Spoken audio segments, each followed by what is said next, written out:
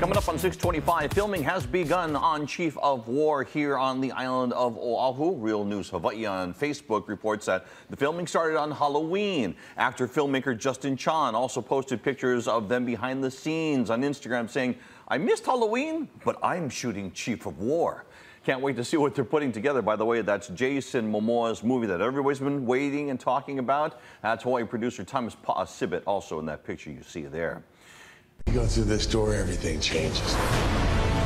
Slumberland, world of dreams. Lots of eyes got to look at the upcoming movie Slumberland starring Jason Momoa. That was shown last night in the breaks of Game 4 of the World Series.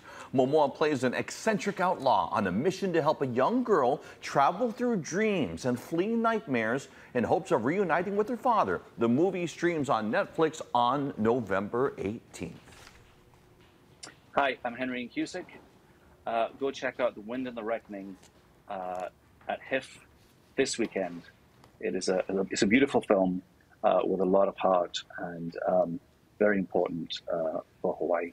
Hi, everybody. This is Jonathan Sheck. I play Sheriff Hitchcock in The Wind and the Reckoning.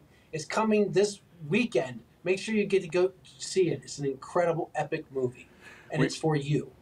Bishop Museum will be the site of the homecoming for the film, The Wind and the Reckoning. It's part of the opening weekend for HIF 42. There will be entertainment. The stars will be there, including those two, or actually, Ian will be there, and there'll be a panel after the film. I'll be doing interviews on the red carpet tonight. It's a story about Ko'olau and his family fleeing the government because they have leprosy.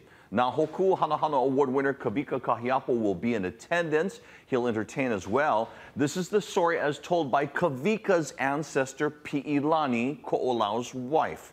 It'll only be in theaters all weekend at Consolidated Ward Theaters. The more tickets it sells, the more it will stay in theaters. So go and see the movie. Story is largely told in the Hawaiian language with subtitles for all of those parts. Radio dial turns. Greg Hammer's on the radio again in Honolulu after being let go from Crater 96 in January of this year, along with many others. He will now rejoin his former radio partner, Rory Wiles, on Island 98.5. That's the Wake Up Crew with Rory and T. Brandy, and now Greg Hammer on iHeartRadio. Steve, Grace? Thanks.